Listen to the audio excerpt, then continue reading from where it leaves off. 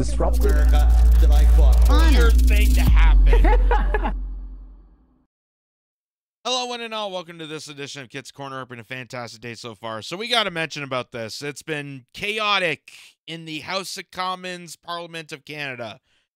And I mean actually chaotic. It's actually become almost like a wrestling event to watch both Justin Trudeau, our Prime Minister, and Pierre Poilievre fighting it out on everything from the carbon increase, the carbon tax increase that's going to happen April 1st. I'm not kidding you. It's happening on April Fool's Day, that everything from groceries to gasoline to electricity to your home bills is going to increase vastly. And I just want to reiterate that France tried to do a carbon pricing a little while ago. It was at like maybe 2%. And people stormed bridges and streets and shut the whole city down. That was when the Yellow Vest movement came out. And here we are about to increase the carbon pricing up to 23%. And that's also including a tax on top of a tax on April 1st. So just so everyone's aware of what's going to happen in the coming years here in Canada. And it got to this interesting back and forth, and I got to show you to some of the clips here, because this is just, it is just absolutely chaotic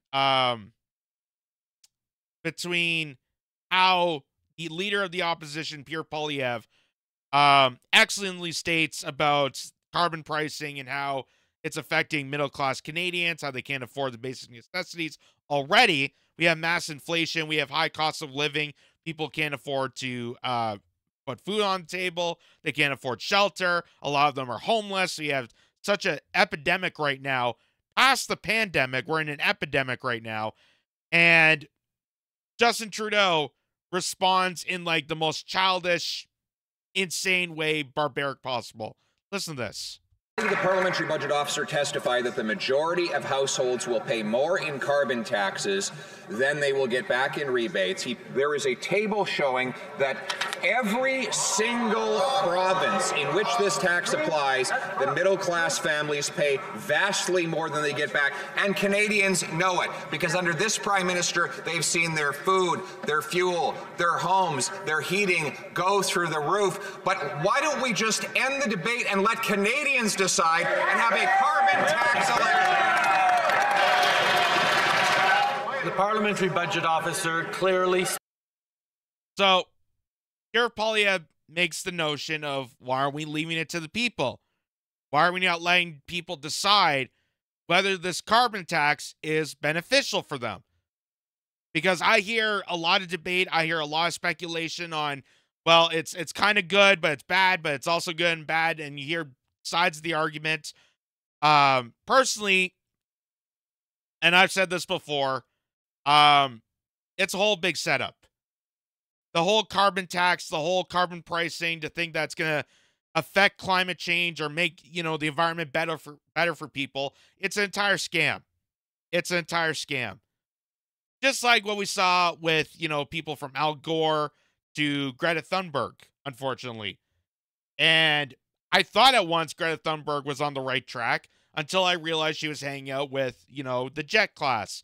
She was hanging out with the WEF. She was hanging out with people that were oil tycoons. And she wasn't protesting against the private jet class. She wasn't going after the billionaires that are on 8 different yachts. She wasn't going after the WEF that's been relentlessly against farming, relentlessly against nature, relentlessly against, you know, agriculturalists.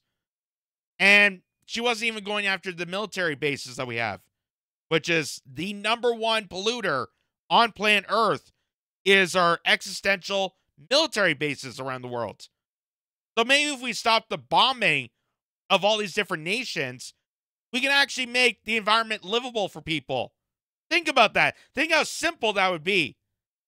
But they don't come to those solutions. They want to tax you, the average person. They want to come after you for your dollars. They want to scold you for not driving a $40,000 electric vehicle and take away your gas-powered lawnmowers. Is it really beneficial to the planet, considering Mr. Take a Vacation every month, who goes on private jets and goes to all these different places? Aren't you worried about your carbon emissions, Mr. Trudeau? Well, here's his response. Spelled out that 8 out of 10 Canadian families in areas where the price on pollution applies get more money back every year than they pay in the price on pollution. That's because we created a plan that not only is one of the strongest plans to fight climate change in the world, but it puts more money back in the pockets of middle-class Canadians as we build a stronger future, better careers, more competitiveness, and a safer environment for generations to come. That's the plan we have.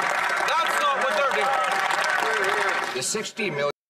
By the way, the people that are relentless on carbon, I just want to put out there that NASA did a study, and we showed it on this channel before. NASA did a study that showed that excessive carbon dioxide, which is what they're trying to tax you on, carbon dioxide that we produce as we're breathing, is actually beneficial. It actually vegetates the land. We've seen a greening effect to the globe.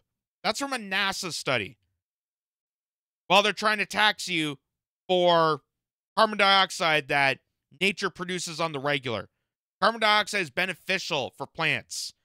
That's why I find it so astonishing that we're investing billions of dollars, we're wasting billions of dollars to create these, metal boxes to carbon capture everything, when literally we can plant dozens and dozens of forests of trees that would do the exact same thing and be more beneficial because they collect the carbon and then they produce oxygen, which clearly some of these people might need. I think they're losing it in their brain. $1 million Arrive scam is just the tip of the iceberg. We now learn that there are $5 million in additional fraud that has been identified by the department. So now this is a montage of clips, by the way. I should have mentioned that beforehand. But now he's going on to the Arrive Can app. That was the application, the surveillance tool that was implemented during COVID to spy, surveil, and track down all Canadians. Take your personal data. This is their introduction to the digital IDs. And they're still trying to push it as much as possible. COVID's over. COVID is over. That's not me saying that. That's the CDC saying that. COVID is over. But they still want to track, surveil, monitor because what came of COVID was the opportunity for more exploitation. Of public procurement. And this is out of the $21 billion the Prime Minister is now spending on outside consultants, a 100% increase, and fully with the support of the NDP. Can the Prime Minister tell us how much of this $21 billion is fraud? The situation is obviously unacceptable, which is why authorities are looking into this procurement process. Anyone who took advantage of our COVID response to save Canadian lives should face consequence. All federal contracts with these companies have been suspended as the investigation continues. He's saying that people should be investigated and hold account to the people that were frauding Canadians during COVID. So, you doing authoritarian mandates, you going against truckers, you going against the Freedom Convoy, you putting Tamara Lynch and Chris Barber forcibly in prison, arresting them, holding them account in trial. Should you then serve a jail sentence then, Justin Trudeau? Or Theresa Tam, the National Director of Canada Health Services? Or Chrystia Freeland that openly stated that we're going to freeze bank accounts? When are we going to get that justice? When are we holding those people accountable? Oh, wait, they're not. They're never going to hold those people accountable. They're never going to hold people accountable for a pandemic that they use to exploit, to further the cause of exploitation and authoritarianism. This is the golden opportunity for them. Why would they go after someone that gave them a gateway to allow mass surveillance, to take control of people's finances, to dictate the motions of everybody, to do a complete psyoptic brain delusion on people? We had society almost collapse by sowing division, so much so that we were barbaric towards each other. You really think they're going to do diligence of tracking down the wrongful people of COVID that gave them the opportunity to do this?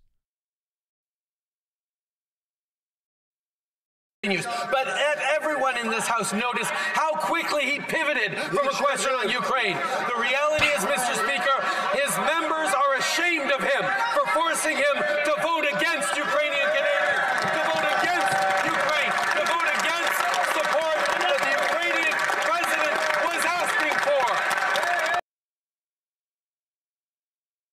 Well, isn't that the pot calling the kettle black?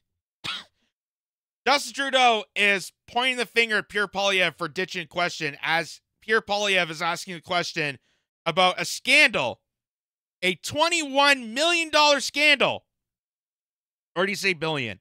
I think it was million. I got to rewatch the tape. But a scandal involving mass surveillance of Canadians. Ditch that away so we can send more money to a corrupt nation in East Europe. Now you know where the carbon pricing is going. Because you know for a fact it is not making nature better. It's not helping the planet one bit. If it was that simple to collect dollars to change the weather, they would have done it years ago. And why is it that Canada is the only nation in North America and practically the world that's implementing this? And that's because other nations tried to do this. Again, look at France.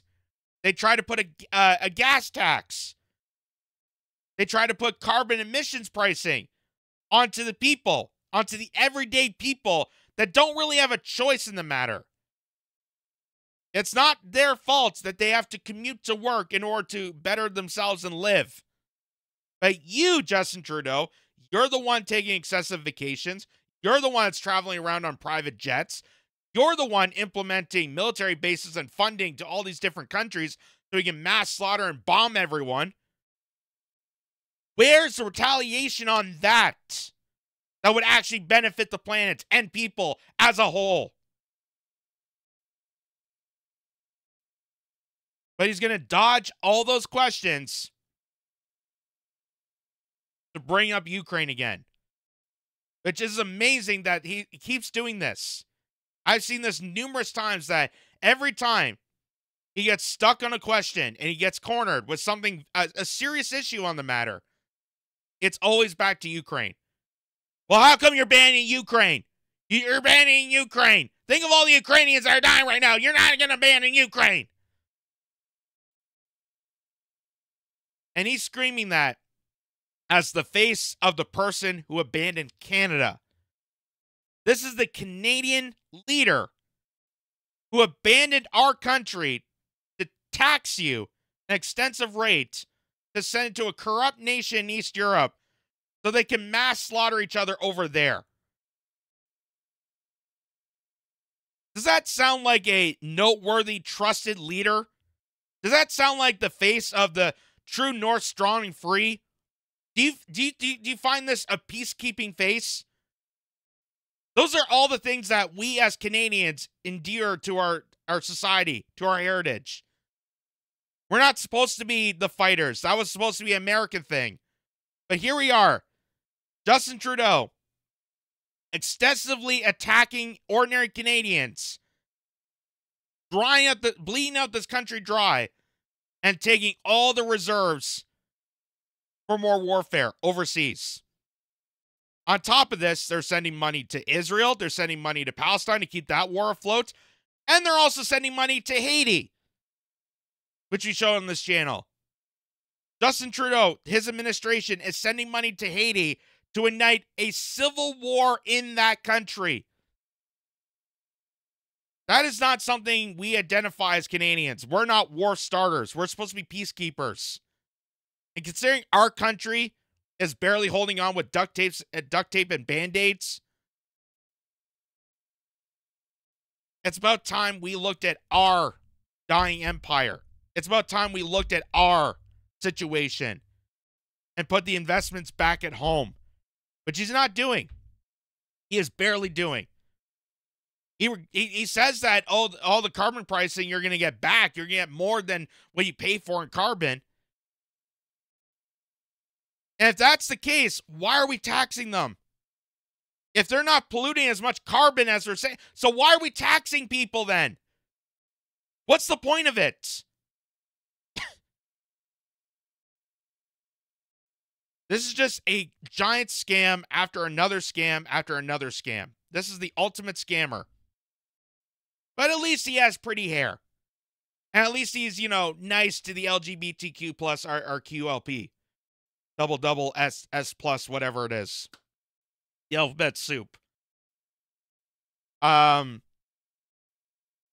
I guess I've heard other leaders find him adorable. like a potential child. I don't know. But he definitely sure is acting childish. That's the response you give. That's the response you give. Why are you abandoning Ukraine? Why are you taking advantage of Canadians? And let me tell you, I'm not a fan of Pierre Poilievre myself either, because I know that he has faults.